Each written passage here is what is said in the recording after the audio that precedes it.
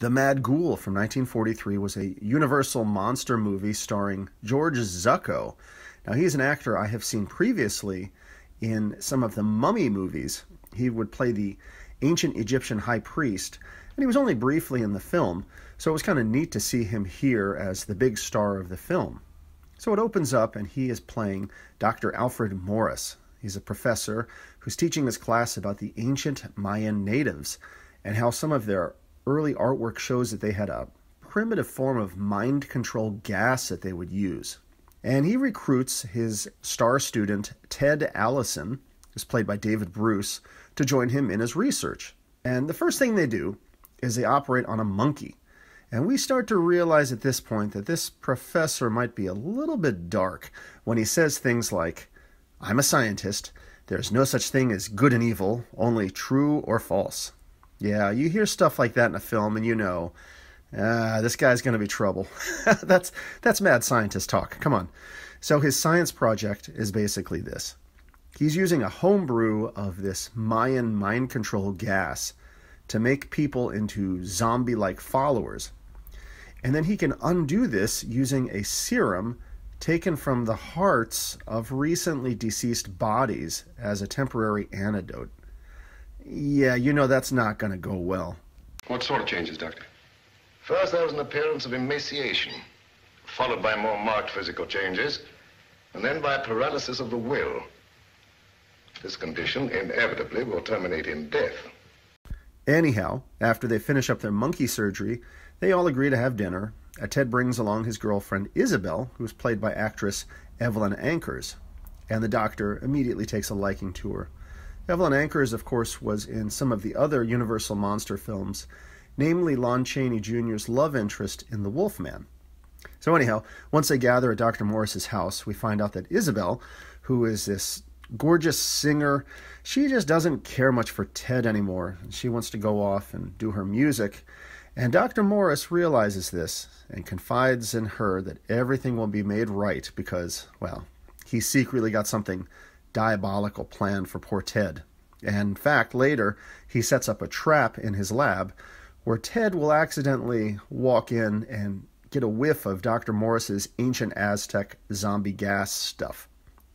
And then the doctor shows up right after this has happened. He's got a gas mask on, of course, and he finds the newly zombified Ted and helps him up to his feet. And he has this living death syndrome, and he looks all pale and awful. So, of course, Dr. Morris starts giving zombie Ted mental suggestions that Isabel doesn't really love him, and that she loves him instead. Ew. So, Dr. Morris and zombie Ted, they head off to the graveyard, where he tells Ted to dig up a newly buried body and then do a cardioectomy. "So I can make you well," he tells him. So apparently they find these freshly dead bodies and then take the serum from the heart to help reverse the zombie effects. Don't read into it too much. You know, it's... Anyhow, the police show up and they find that the grave has been disturbed. So they start their investigation. It does raise a question as why didn't zombie Ted just push the dirt back in, but oh well. Dr. Morris does his treatment, and zombie Ted turns back to normal, but when he comes around, he still has some of his memories of Isabel. So the doctor assures him that he just had a bad episode of vertigo that had knocked him out for a couple days. So around this point, the doctor notices that little Jocko, his lab monkey, has suddenly fallen dead. So something is apparently off with his Aztec gas procedure. He realizes that Ted might be at risk too, but he doesn't tell him anything just yet, and instead they both go off to see Isabel. Isabel is in concert, and she is singing the song Marble Halls, which, side note, up until now I thought was an Enya song. And on the piano with her, noteworthy, was actor Turhan Bey as the character Eric. That was pretty cool. He was the Egyptian priest that reanimated Caris in the movie The Mummy's Tomb. So it was cool to see the George Zucco and Turhan Bey connection there, the two of them both in this film. I love these actors that overlap in these old Universal movies. It's great stuff. Anyhow, turns out that Turhan's character, Eric, is now Isabel's love interest. And Ted is oblivious to this. And Ted proposes to Isabel, gets a shocking rejection, and then after he's collapsed into a chair, zombie Ted is triggered.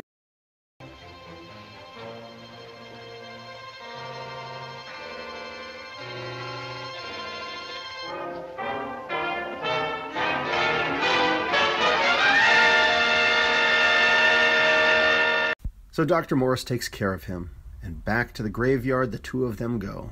And in this time, the doctor ends up bonking a gravekeeper on the head, and zombie Ted goes to work doing open heart surgery on a fresh heart. Now, I have to tell you, zombies are creepy enough to begin with, but zombies doing open heart surgery is really kicking up the creepiness to the next level. Anyhow, Dr. Morris, he has a private meeting with Isabel, and she mentions her love of Eric and so on.